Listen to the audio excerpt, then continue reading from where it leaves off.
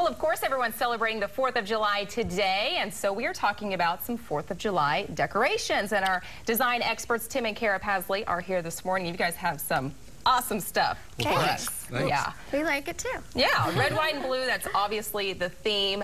Where do you want to start here?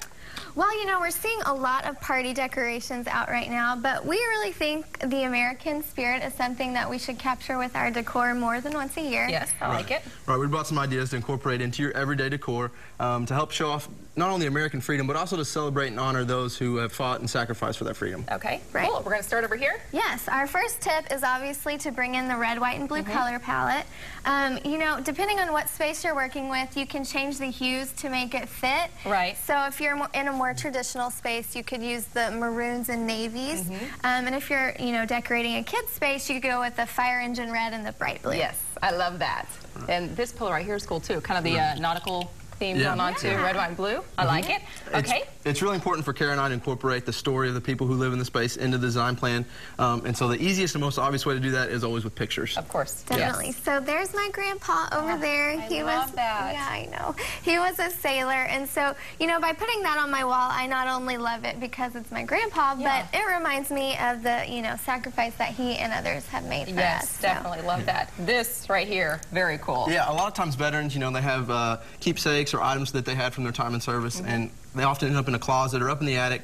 And so we came up with this idea to kind of bring those out so you can enjoy them every day. We made a quick lamp out of this old Army helmet. We actually picked this up at our favorite flea market, River City Trading Company over in Jinx. Really simple, easy idea.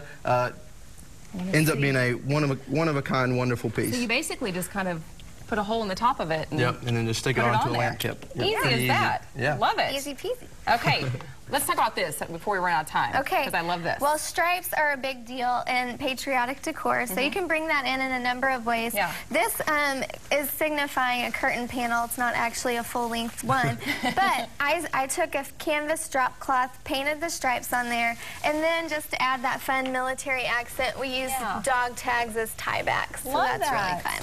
And then over here you have something else framed. Yeah, this over here, we actually picked this up at our trip to the Arch in St. Louis this year. It's a National Monument gift store. It's a replica of the Constitution. They're just a couple bucks.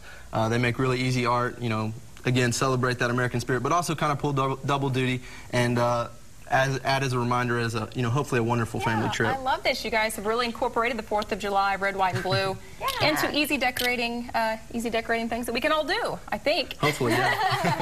Thank you so much. If you would like some more design ideas from these people right here, Tim and Kara Paslay, go to their blog spot, karapasleydesigns.blogspot.com.